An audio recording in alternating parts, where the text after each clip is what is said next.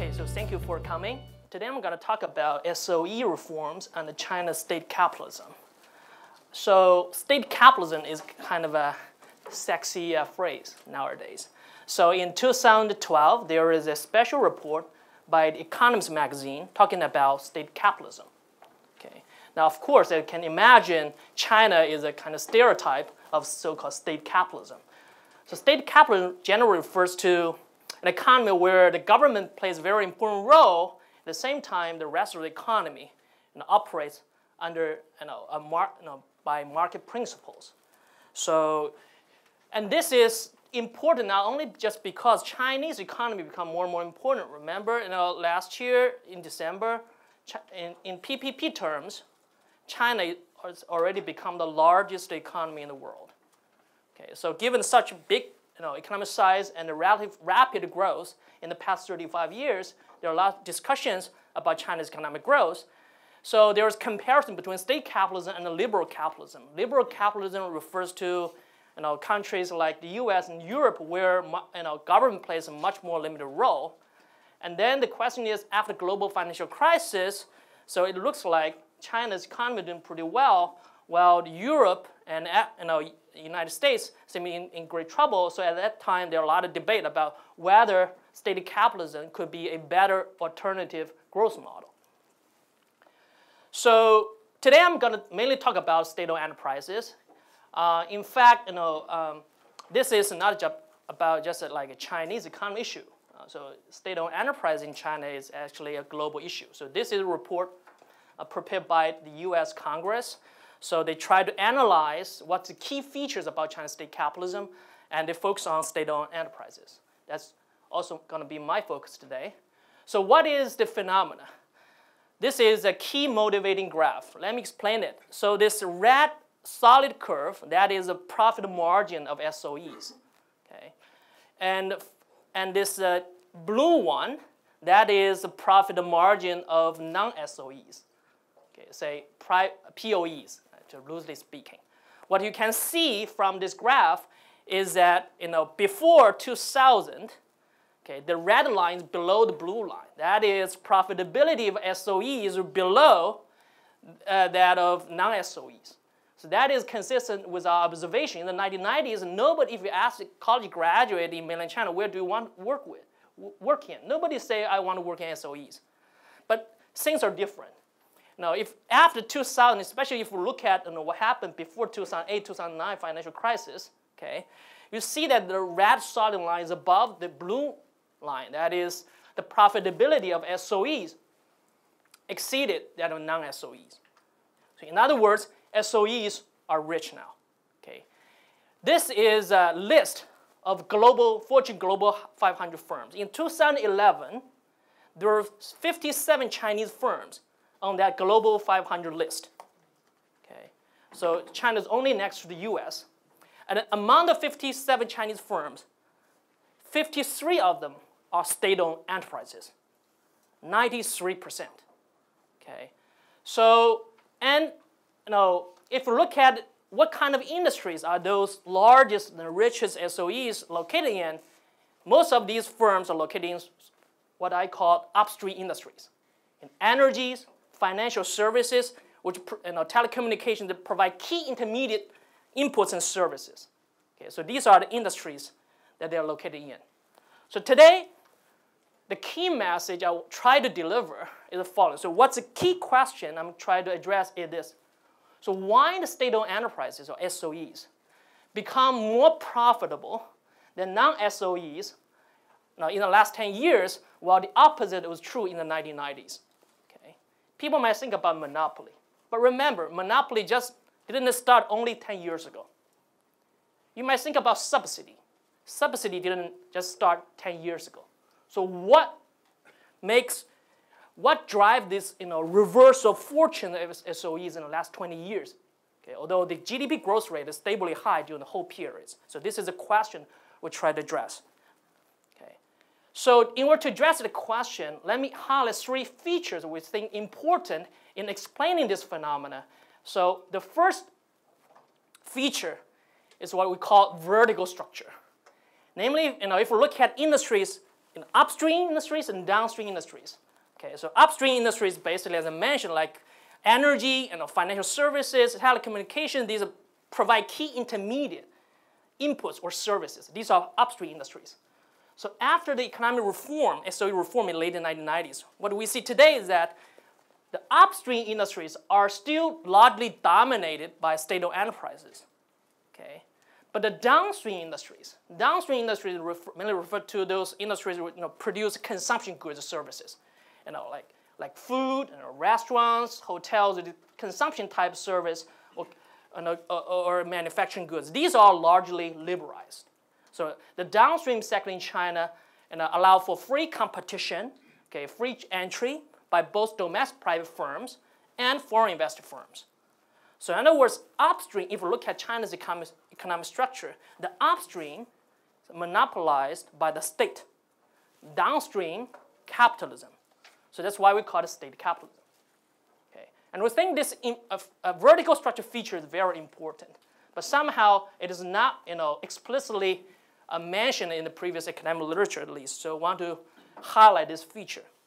And the second important feature about Chinese economy is that China is a large economy, meaning that it has abundant labor. Okay. So Professor Albert Park is going to talk about China's labor market in detail. So here, this also plays a very important role in our story. And China is also in the process of structural change. So structural change refers to the composition shift of the economy from agriculture into manufacturing and into service. So in China, we mainly talk about industrialization. So people move from agriculture into the manufacturing, into the industry. This process we call structural change. So this is going to also play a very important role in our story, in our mechanism. And the third element, third key feature of China is trade liberalization, not surprising to us. Okay. China became the member of World Trade Organization in December 2001. And I believe that everyone in this room knows that in China, okay, China's government really encouraged export, so adopted export-promoted policies. Okay. So the fact that China is quite engaged with international trade and trade globalization, this is also very important. So what I'm going to do today is I'm going to propose an explanation that try to combine all these three elements, okay, and explain and to address the question, okay, why China's state-owned enterprise becomes so rich today. So here is our key story. So this is a key slide of my talk. So our story is the following. Okay. After the SOE reform in the late 1990s, what happened? What come out of it is that there is a vertical structure. So SOEs monopolized upstream industries, and downstream industries are dominated by private firms. So the downstream private firms, they take advantage of China's cheaper labor, okay, and also take advantage of the global market. So the downstream private sector expand rapidly. Okay, so they export a lot to the world and develop labor-intensive industries.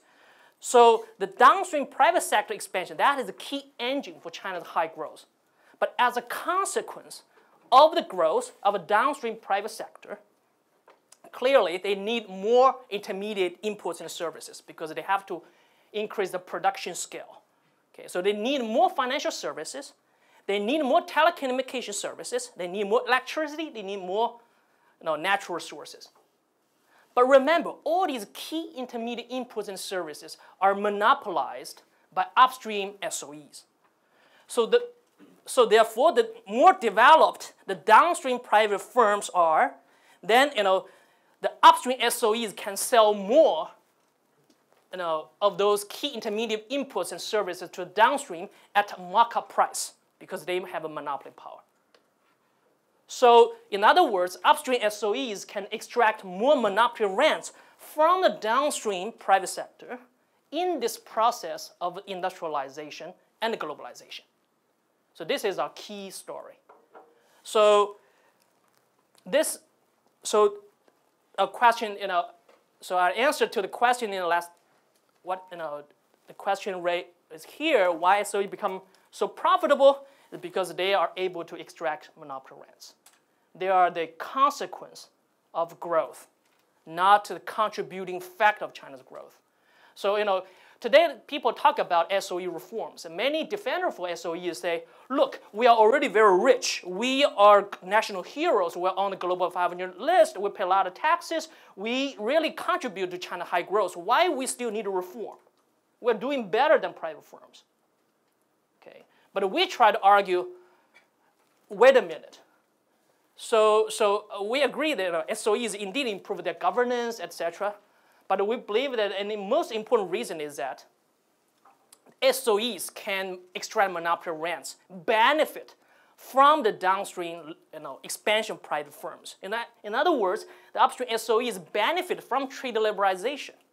Okay. Although SOEs, if you look at the productivity, is still lower than private firms. Okay, so this is let's do a kind of international comparison. Just look at the global 500 firms. Compare 3 countries, China, US, and France. You see that all those largest firms for these 3 countries, China, 93% of these largest firms are SOEs. Okay. US, only 3%. France, 11%. Remember, France is widely regarded as a capitalist country who has a relatively large share of the state sector. But even for France, only 11% of those firms are SOEs.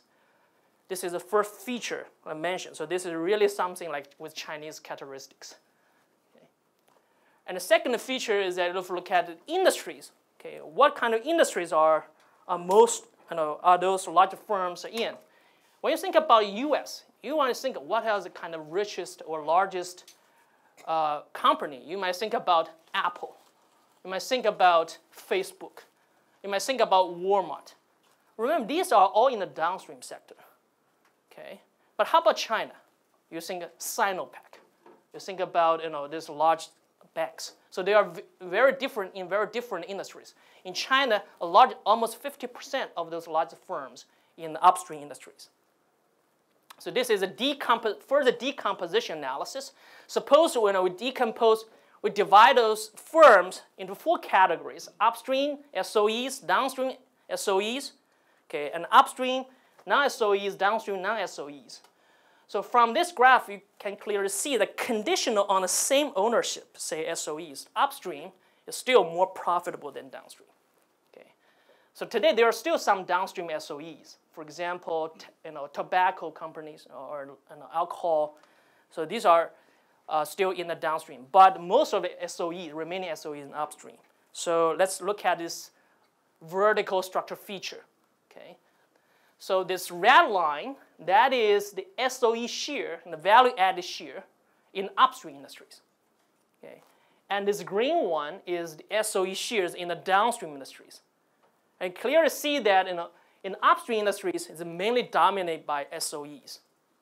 But the downstream mainly dominated by private firms. So this is a vertical structure. When we say vertical structure, we mean the ownership distribution structure. The upstream is mainly dominated, so it is state sector. Downstream, capitalism. So now let's think about this logic. So this is a story, key message I want to explain. So now let's think about logic. Why vertical structure is important? Vertical structure means that SOEs and non-SOEs actually are no longer competing in the same industry. They are separated. Okay. So without a vertical structure, the story cannot hold. So remember in the 1990s, the SOE reforms. At that time, basically the reform is that SOEs retreated from a downstream sector. Okay. So when SOE and non-SOE are competing in the same industries, like what happened in the late 1990s in the downstream sector, at that time they are enemies. Okay. So when the expansion of private sector, if private firms' productivity increases, that will hurt SOEs. So that explains why in the 1990s SOE performance was bad, because they were competing with private firms in the same industries. And the trade liberalization clearly hurt those SOEs in the tradable sectors. So SOEs are losers. Okay?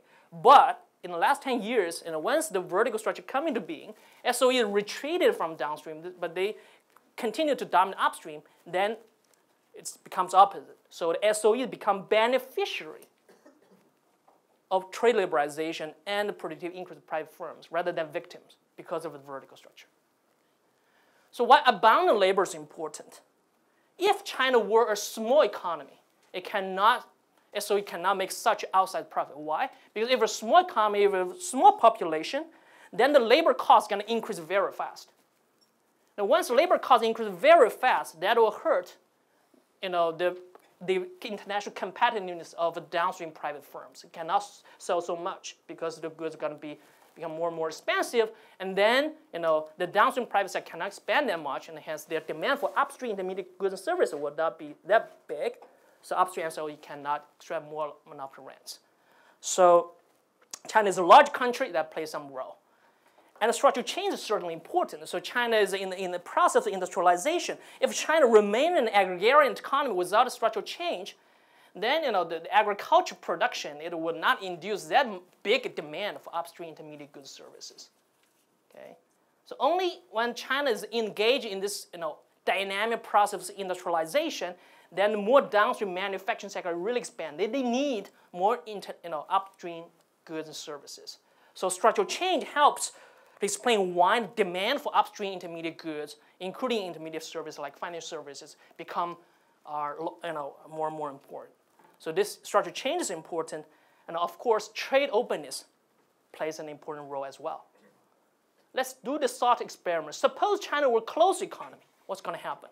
If China were a closed economy, then the demand for the downstream private sector is only domestic demand. There is no international demand. So if without trade liberalization, the downstream private sector will not expand as much as compared with the situation today, where China is actively engaged in international trade. So in a closed economy, downstream private sector will not expand that much, and therefore they do not need that much amount of upstream intermediate goods and services. So that will also imply that upstream SOEs will not be able to sell so much, such a large amount of intermediate goods and services to the downstream if China were a closed economy. Okay.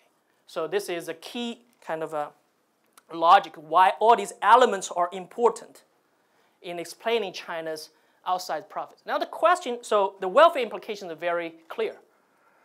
So the high profitability SOEs, we argue, is mainly the consequence of China growth, not a contributing factor of China growth, as some people claim. In other words, you have to reform it. Okay? So it is a symptom. It is a symptom of the incompleteness of market-oriented reforms. You reform the downstream, liberalize downstream, but upstream still haven't been reformed yet. So this is because of this incompleteness of reform, SOE basically can arbitrage. So we show that if we eliminate the upstream SOE monopoly, that would be enhance the social welfare, because then the upstream can no longer monopolize, so the productivity of upstream firms will increase. They'll lower the consumption prices. That will be good for consumers. That also will make the demand for the downstream manufacturing sector even larger, because now the upstream intermediate goods become cheaper. So that will facilitate industrialization. That will be good for the public, and also that will improve income distribution, because this clearly has income redistributive effects. Those who benefit from SOE profits are only a small group of people. Okay, we hope that income distribution could be improved. So the next question, very natural: is this kind of growth sustainable or not? If we keep this feature, if we keep the monopoly of SOEs. Okay.